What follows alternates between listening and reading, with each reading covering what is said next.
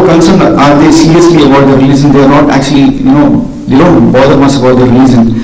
And there are a few incidents in my life that actually, paved way for me learning about Islam.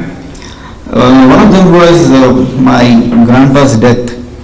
Death is something which makes everybody think.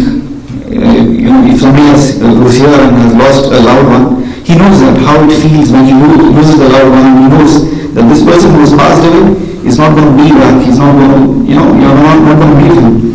So when my grandpa passed away, I actually started thinking about life. I was quite young at that time, so I used to think that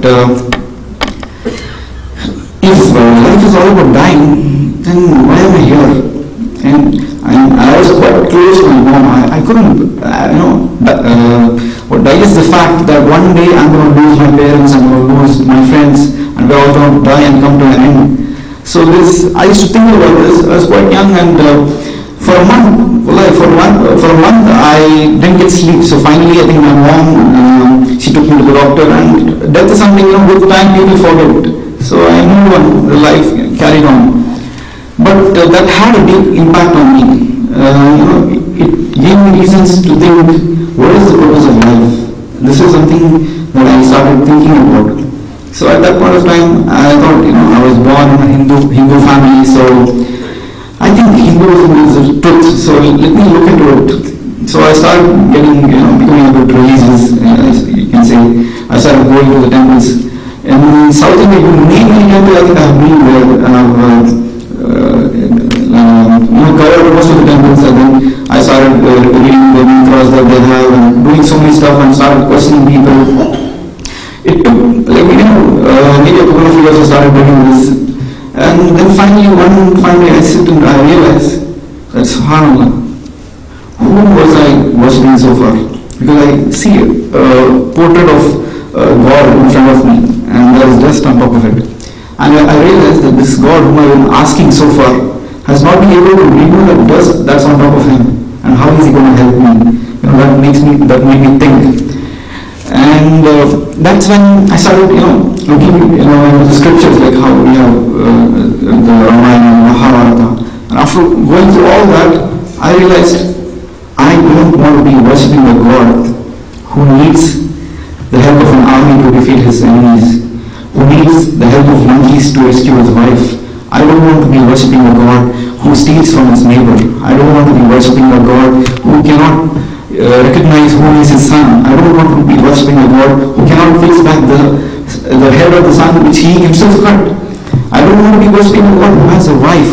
I don't want to be worshipping a God who looks like you, who needs family. Because if God is in need, then he is not God. If God is not perfect, then he is not God. And if God is like me, then he is not God. This is something that every person actually knows, but doesn't want to accept the fact. So, however, my question was unanswered at that time. So, I thought, let me look into something else. So, there was this thing called Brahma Kumaris, they wear the white sari and they say that God is one. So, I was quite attracted toward this concept of God being one, This is great. So, I joined this, and I can't get into more details about this. So let me just say, the reason I left it, because finally they told me God is Shiva. I left this and came here and he told me again God is Shiva. He told me it's one, now he changed. Then they say, they had the session where all the men sit on the floor and the woman, there's a young lady who comes and she stares at the man. And if you ask them why they're doing this, they say positive vibrations pass through this the staring session. That's when I knew I need to get out from here. And that's when I knew why the people around me were here for. And after that, the search for truth continued. And I was going to a secular Christian college, school you can say.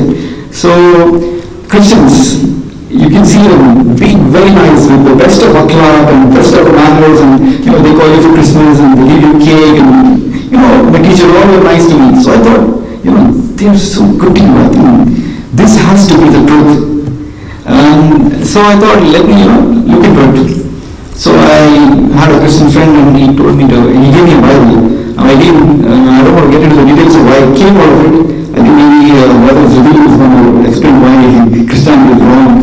So For me, it was more that the moment I opened, it says revised edition, and I asked what's revised edition. They say that if you ask somebody who truth or question, he'll say some of the lines of this Bible were removed. I'm like, if it's from God, why did you remove it? So before you open, you actually close it, because if it is from God, it doesn't change. It has to remain the same, and no human intervention can alter it now. And there are many other concepts which actually I don't want to discuss here in this gathering right now. And so now from 3,333 lakhs of God, I came to 3. And then in college, I thought that I still couldn't find answers to this. So I thought there's no God. So I came to 0. So I concluded that there's no God. Let me enjoy, they say, just do it. Whatever you can, just do it before you die, and have the best out of it. And life is all about enjoying and doing whatever you can till you die. After you die, that's it. Nothing. Nobody's going to ask about you. You'll be burnt or buried or whatever. So I started doing all the wrong things which I shouldn't do and stuff. And I started being with the wrong crowd, partying, going to risk. I was working as a part-time VJ, and then I was hanging out with people. I started disobeying my parents. I used to bunk classes. My attendance was very low, and play pool, late night outs, and hang out with the girls, and do all the wrong stuff. And people around me used to think, oh, Ashish is enjoying life, man. He's very happy. I used to show that to the people that I'm enjoying it. And when you see youngsters who do this kind of lifestyle, they show you that they're having the best of it. But deep within even that person and even me, I knew at that point that I was not happy, because after doing it all, I sat and I started thinking, okay, now I've done it all, what next? What do I do? That's it. So you don't get the real happiness out of all this stuff, and you still seek for that. But however, you feel that there is no answer, you give up and you stop, just live life, enjoying, doing all stuff. And now you might ask, you tried all different things, but why not Islam? And this is one question which I always love to answer. Few aspects. One is my batch friends, like we are members of this anti-Muslim groups, you can say. So since childhood I was brain-fed that you need to hate Muslims, you need to always get more marks than the Muslims, you need to compete with them in all sorts and do better than them. So although I had Muslim friends in school, but that deep within I used to dislike them, I don't know for what reason. And they used to always say that Muslims are, they're Pakistanis, that's it. And that was the concept of Islam, and also the media, subhanAllah. The media plays a big role. If you watch the Bollywood, and don't watch the Bollywood movies, but if you have already seen it before, then you will see. Islam is either portrayed as a guy with a long beard and a terrorist, or a Muslim girl with just a dupatta on her head and she falls in love with a non-Muslim guy, or there is this guy who goes in front of the graves, astaghfirullah, or there is this guy who whirls around and does the Sufi thing. So this is the way media tries to portray Islam, and this is how we all realize this thing, and we think, okay, this is what it is. And the third most important reason is, I feel sad to say this, but this is the truth, that it's because of Muslims. You see, you actually don't realize the difference. You see Muslims who don't look like Muslims, who don't behave like Muslims. You see them lie, you see them cheat, you see them not praying. If this is the religion, that is the truth, it should have convinced them. That's what I started thinking at that point of time. And then, during this time, I actually met Muslim friends. I had Muslim friends before that, but I met this friend in college, and we were quite close, and we started hanging around, and we started discussing all stuff, stuff like from cars to, sports to girls to, religion and all that. So, one fine day, we spoke about religion, and I was quite curious to know about it. So he tells me, do you know who is Allah? And like, most non-Muslims, especially my family back in India, they think that Muslims, they either worship a wall because they see the prostrate in front of the wall, or they worship the moon and the star that's on top of the masajid, or they have this, they worship the dead people, or they have this weird concept of what most non-Muslims back in India, they don't know what are Muslims doing. So the moment he told me Allah means the true God, I was like, what are you saying? This can't be true. Does this mean this? Are you like serious about it? Then he says yes. And Islam means submitting your will to the one true God, and Muslim means one who submits his will to one true God. I was blown off. But the thing is, in this journey of seeking the truth, there are certain barriers that come. For me, at that point, I wanted to know the truth, but then my biggest barrier at that point of time was my ego.